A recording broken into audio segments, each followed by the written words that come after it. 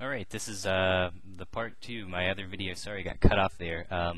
So we were doing, basically finishing off this Lagrange multipliers problem. All we were doing was just plugging in the points that we found into our function, f of x, y, z, trying to find which one produced a maximum, which one produced a minimum. So I'm going to plug my first point in, square root of 6 over 3, negative square root of 6 over 2, negative square root of 6 over 6. So we'll get 3 times square root of 6 over 3. We've got minus a negative value, so that'll be positive root 6 over 2.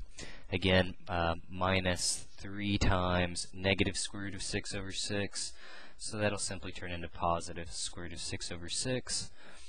We could cancel out the denominator of 3, but I'm going to keep it square root of 6 over 1 plus square root of 6 over 2. Again, we could make the denominator here into a 2 as well, and have square root of 6.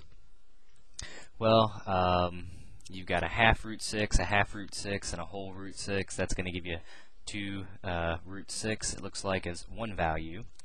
So 2 square root of 6, I'm going to put that one off to the side.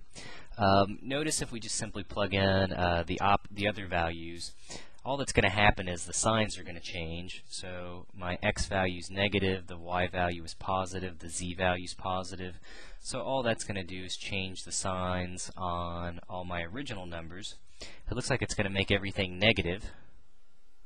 So you can check my arithmetic here. And instead of getting positive 2 square root of 6, we're going to get negative 2 square root of 6.